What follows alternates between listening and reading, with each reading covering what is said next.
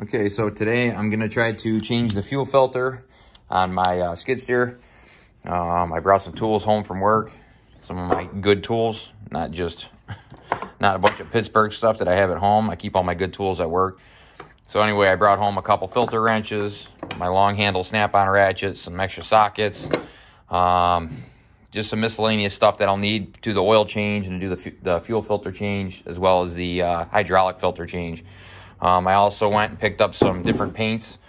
I'm going to use one of these on the cab door, and I'm going to use probably this stuff here to repaint those boom arms that the guy painted, as he painted it like a real bright yellow, something like this, which I'm not going to end up using this. And it really needs to be something more like this. This is like a satin, so it won't have any gloss or finish to it, which is good because that's pretty much how the paint is on the thing. It's pretty faded. I probably won't get to painting it until the next nice day we get, like a warmer day, because I need to pressure wash it real good and clean it real good, and then I'm gonna hit it with this and paint those boom arms and try to get the whole thing matching one color. So let's go outside and see how hard this fuel filter is to change. So it should just come right up.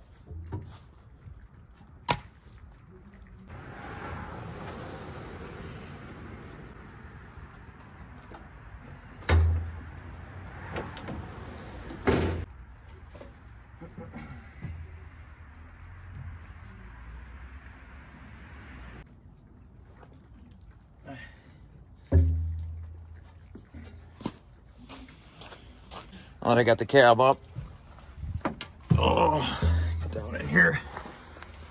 Oh, if you guys can see. Oh my God. I believe, okay, this is the fuel filter. Oh, sorry, try to get you in a good spot here. Right here is the fuel filter.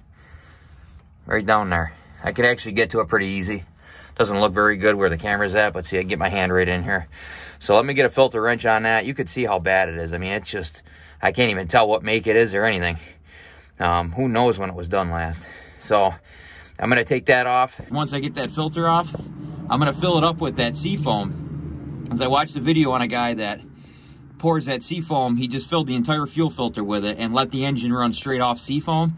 And what that does is it like cleans like the injector pumps, it'll lubricate them, it'll clean the injectors, and it does a really, really good job since it's running straight off seafoam. But that's what I want to try, because I think this thing may have some clogged injectors on it, but it could be one of the reasons it's smoking. So I just want to eliminate that. It definitely can't hurt anything, especially because I don't know how all the maintenance was done on this or what all was done, but it actually looks pretty clean in here. I don't see all kinds of oil leaks or hydraulic leaks, so I'm really happy about that. I checked into the seafoam and filling the fuel filter up with the seafoam, and they say to start the engine, let it run for 10 to 15 minutes, get it warmed up. Once it's warmed up, they said unscrew your fuel filter, fill it up with pure seafoam, thread it back in, and then you want to fire up your engine and let it run for 2 minutes on idle. Then they say once it runs for 2 minutes on idle, you want to shut it off, and you want to let it soak in the injectors and in the pumps, and basically it'll clean everything. And they said after like 2 to 3 minutes, you could fire it back up and you could run it normally for like 30 minutes. And that's supposed to burn off all that excess stuff that it just cleaned. So I'm going to try that. So I got to get this cab back down, let it warm up. Then I'm going to spin that fuel filter off, fill up the new one, stick it on there, and let's see if we can get this primed afterwards.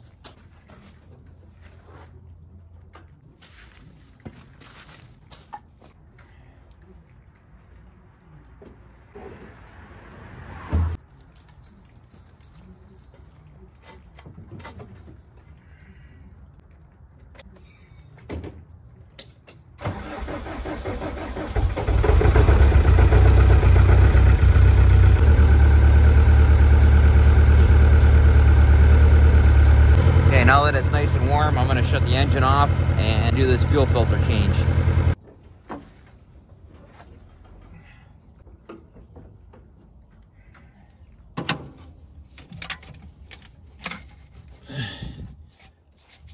Oh, that wasn't very tight. There goes the fuel. I hope to God I can get it primed again. I can't believe I couldn't see a shut off anywhere. I'll probably see it after the fact.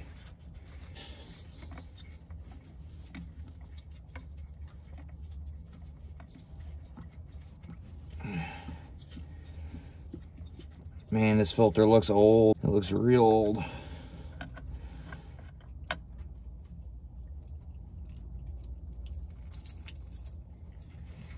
Oh, now you guys can see it. It's just pure rust. There ain't no reading a name on that thing. Okay, well, the fluid in there looks pretty clean, so. All right, let me grab the new filter. I'm gonna fill it up with the sea foam and thread it back on.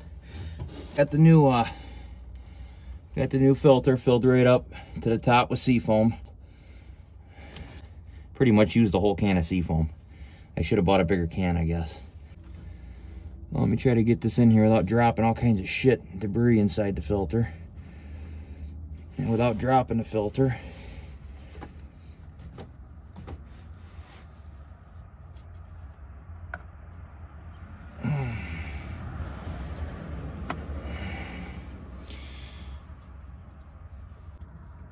I'm afraid to let go. I don't know if I got it on yet.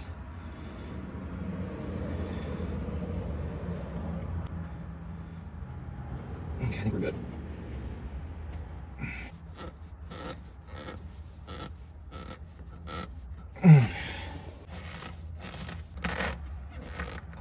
Okay. Wipe off the excess so I know it ain't leaking when I check it.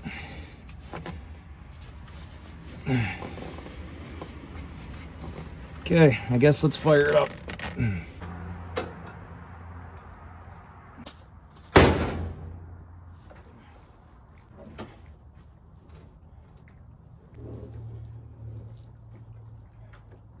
Let's see what it does.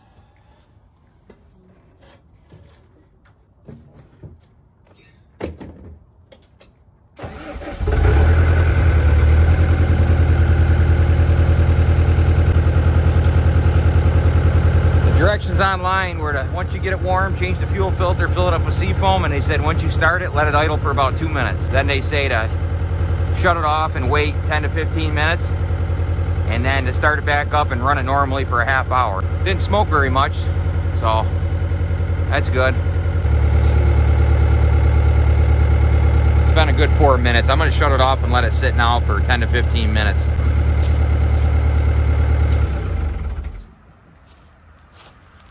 While I'm letting that sit, let that stuff work in. Here's the old filter. So the only thing I noticed is on the Napa filter, it doesn't have a little drain valve on it, which would have been nice.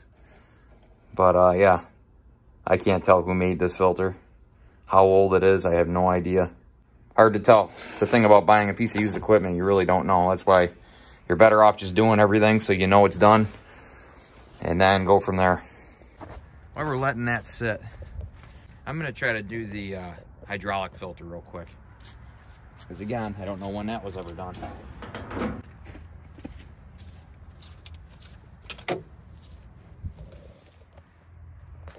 Get you in a little closer.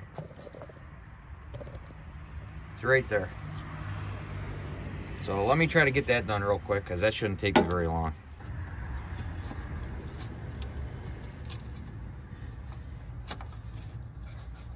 Oh man, that thing's on there. Oh, I got it. Yep, I got it. That's good. Let's wrench off. Man, that filter is long. There we go.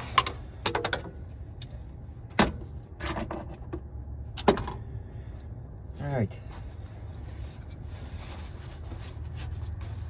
I know this thing's gonna be heavy. It's long. It's about 1.5 miles long. Hopefully I don't drop it.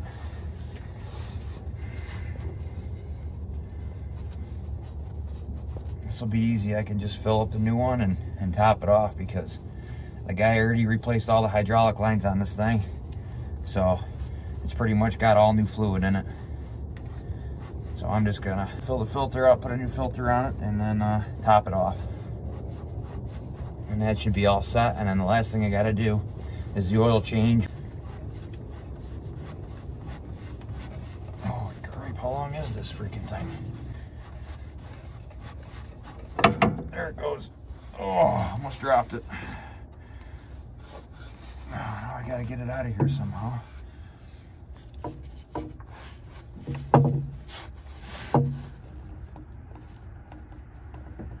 There we go.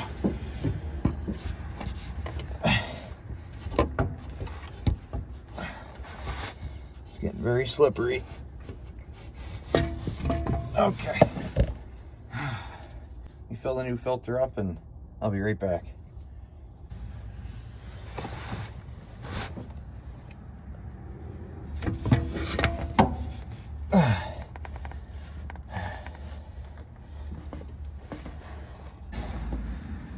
Almost there. Didn't spill too much. Now the hard part. Now I got to thread it on without spilling it. And I don't know how I'm going to do that because my hands are very slippery.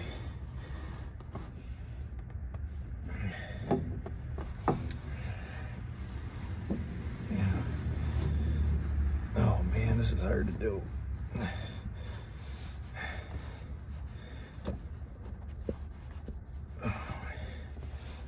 Of course, my freaking rag fell. I just can't get a grip on the damn thing. Alright, I got a rag on the bottom now, so let's hope I can get it now. It's hitting this hydraulic line, so it's hard to get the perfect angle on it because this damn thing is so long. Every time I almost get it started, it starts to rub on the hydraulic line. So it's like I gotta push up against the hydraulic line to get it started. Oh, thank God I got it. Oh, my arm was starting to hurt. It's like a 15-pound filter.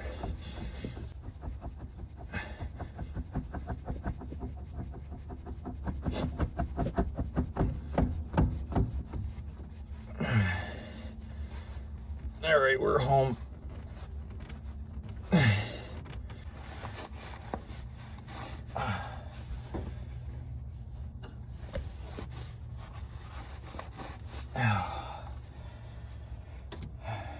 Just get the filter wrench on it and give it a couple more turns. Okay. There we go. Okay. Okay, well let me fill this thing up with some hydraulic fluid while I can still see the level sight. And then we'll fire this thing up and hopefully we won't have any air in the fuel system.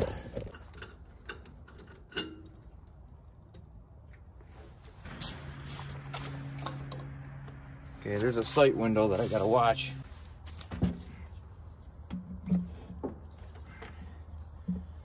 Never good when you're trying to rush when doing something like this.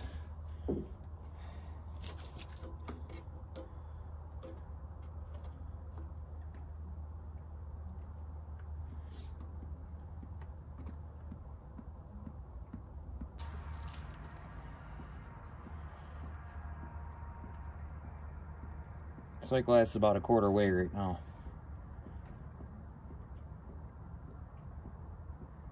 I'll probably do it almost to the top just because I know it's going to use some up again as it bleeds the air out.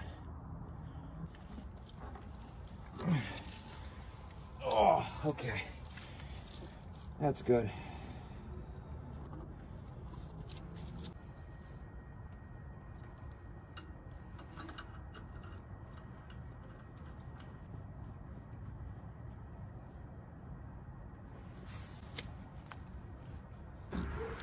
And now that the hydraulic filter is changed and the fuel filter is changed, so let's fire it up again. I'm gonna let it run for a good half hour and make sure that that it's gonna stay running and that there's no air in the system.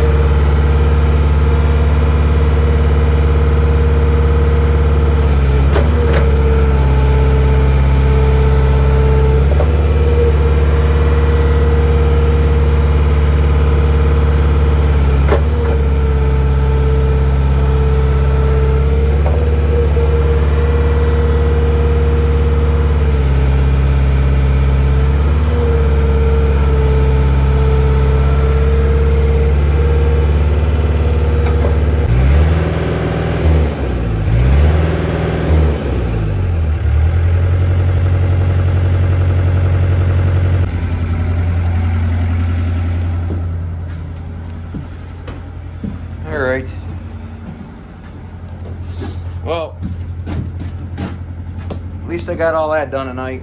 I'm just gonna let that thing idle for probably 25 minutes. I'll check the hydraulic fluid before I shut it down. Just make sure it's topped off, and then I'm gonna call it a night. Just a quick note, guys. Supposedly, there's supposed to be an inline filter somewhere. At least that's what Napa told me. I couldn't see one anywhere. Once I find it, if I do find it, I'll install this. If I don't, I'll keep it for something else. Yeah, so this is all that's left now. Just my Rotella oil change and my engine restore. Okay, so this is day 2 of part 3 of the series that I'm doing on my skid steer. I got the fuel filter changed last night. I put that seafoam in the fuel filter. I filled it up with that. I got the hydraulic filter changed and the hydraulic oil topped off. I ran it for a while afterwards, maybe a good 30-35 minutes. I worked the loader and the hydraulics, make sure that all the air was worked out of everything. So today I'm going to try the oil change. I'm thinking now that I can get the cab up, I might be able to get that filter spun off and just hold a rag underneath it so I'm not spilling a bunch of fluid. So I'm going to try that. And here's the drain plug. It's behind the left rear tire. See that little plug right here? I got to clean that out. That's the drain plug. So I'm going to attempt to do the oil change today because that's the last thing I have left maintenance-wise on this. So I'm going to try to get that done. So right now what I'm going to do is I'm going to fire it up and let it warm up real good. That way that oil gets thinned out. And when I drain it, hopefully 90% of it comes out. So let me fire it up.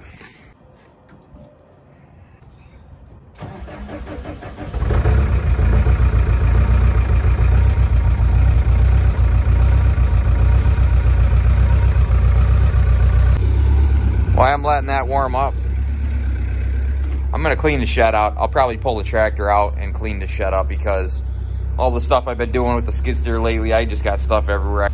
So let me clean this up. I can't stand working in a mess, and by the time I'm done with that, that thing should be warmed up. I'll shut it off and I'll change the oil.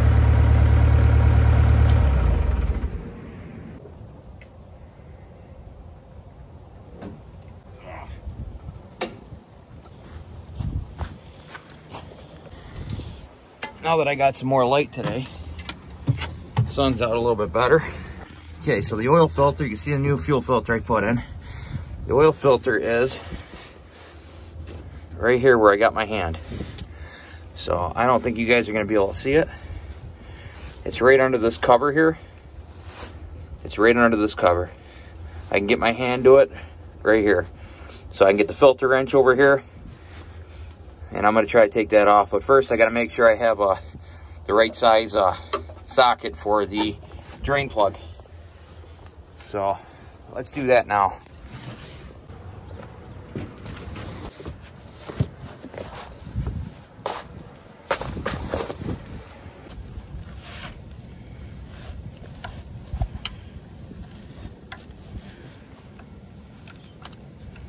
A lot of mud in here. A lot of mud. Hope this isn't like a huge size. Looks like a 21 millimeter maybe, 7/8, which I should have. Probably all this dirt sticks around it because once the oil drains out, it makes a mess.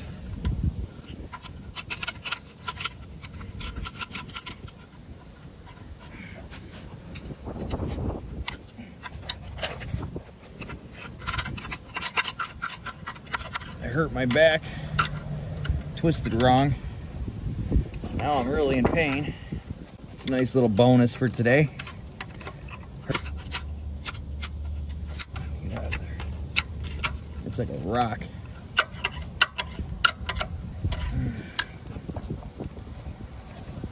I just don't want any of this going back in the drain pan. Pretty good there. So let me get a socket and see if we can drain this. I brought my long handle snap-on ratchet home for this. I figured I might need the leverage instead of that chintzy Pittsburgh ratchet from Harbor Freight. But you know what? Them Pittsburgh stuff, I really don't mind it for home. If you're not doing it every day, it's really not too bad. But when you're doing stuff like this, you really I really want something a little better. Sometimes I feel I should just bring all my Pittsburgh and cheap stuff to work.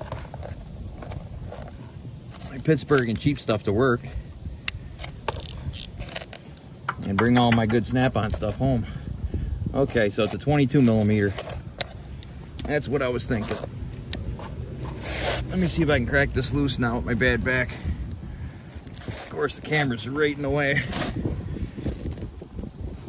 Oh, I just heard another pop. Maybe that fixed it.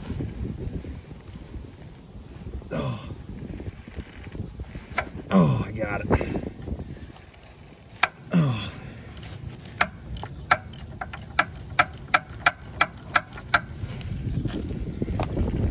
Gotta love a swivel ratchet.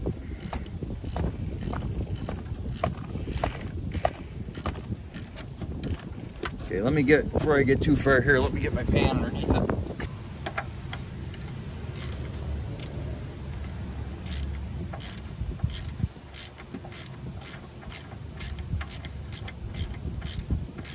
Can't remember how many quarts of oil it says it takes, but I got 2 of these pans. I almost wonder if the reason it drains so slow is because this is an oil-cooled engine. So it's got basically a radiator that would normally contain coolant. It actually contains engine oil. On top of that, even the heater core contains oil on it. So maybe that's why it's taking so long to drain out. I'm gonna see if I can get a jack under the rear end.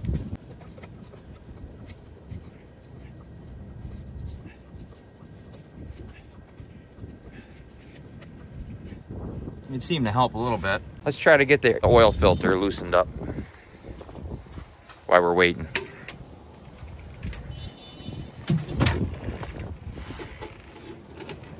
Of course, it's getting dark out already.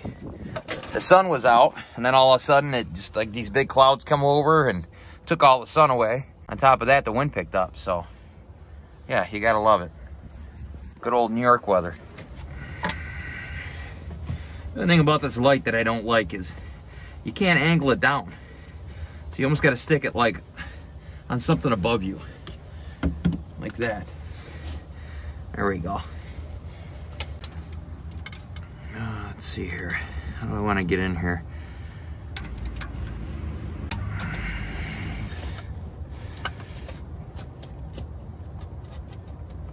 Okay, got it on there. I don't know if I'll have any room to turn it though.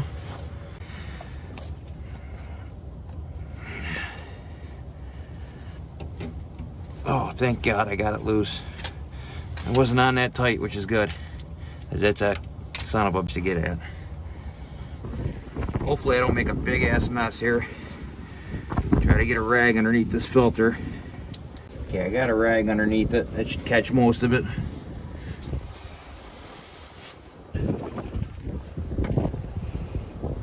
Thankfully I put that rag under there. Okay, let me go fill the new oil filter up and I'll be right back. New oil filter. Filled it up with the Rotella 1540. I let it kind of prime itself and soak in real good. And I kept topping it off. It's starting to sprinkle out, so it seems like every time I work on this thing, something happens with the weather, where whether or not the sun goes down, or it seems like it's always something that's rushing me. I hope it don't rain. At least not till I get this oil finished.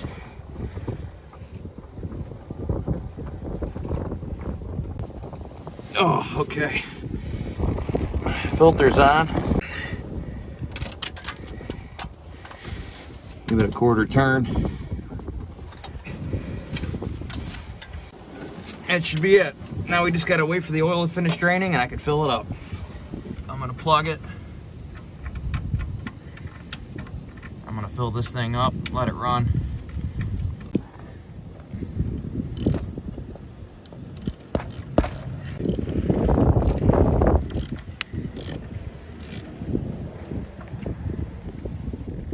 Okay.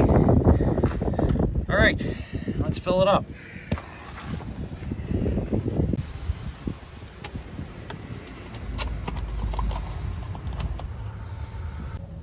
Okay guys, so the first thing I'm gonna add, just to make sure I get it in there, is this engine restorer. Okay, I got the 4-cylinder one, but I should have got the 6 because of all the oil coolers and stuff. Takes up a lot more room than a conventional 4-cylinder engine. So they have 4, 6, and 8. So I'll probably pick some more of this stuff up. I'll probably leave the oil level a little bit low and get some more tomorrow and throw some more in it, just to make sure I give this stuff a chance to work. Yeah, that's not bad. Some of this stuff's like motor honey, and it's real thick, and it's not good for your engine because it can clog up like oil passages and stuff. Now mind you how cold it is out, so this oil is really cold. It's coming out of there really easy. I know Lucas makes some as well, and I've used that like in my Jeep, where I know the tolerances are terrible inside the engine and where I really don't care because that thing's a beater anyway. And I swear that's the only reason that Jeep is still running today. But that stuff, you gotta like squeeze the bottle to even get it to start coming out. So okay, let's add the Rotella to it. I think it holds roughly 11 quarts.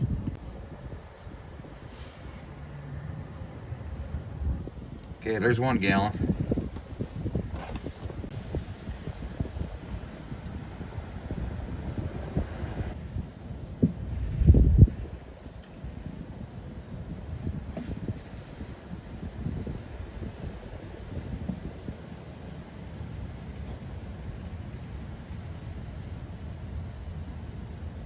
Okay, there's 2 gallons. I'll probably just put in a couple quarts in this next gallon because I believe it holds 11 gallons, so that'll be 8. I want to put 10 in there and leave about half a quart to a quart to the top because I want to get some more of that engine restore.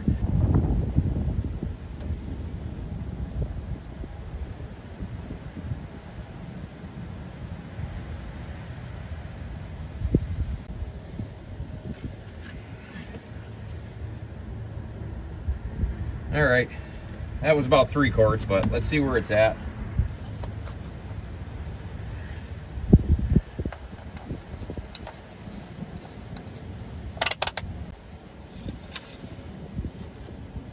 Okay, it looks like we're about a quart high, so when I start this thing up, it should go down. Okay, let me fire it up.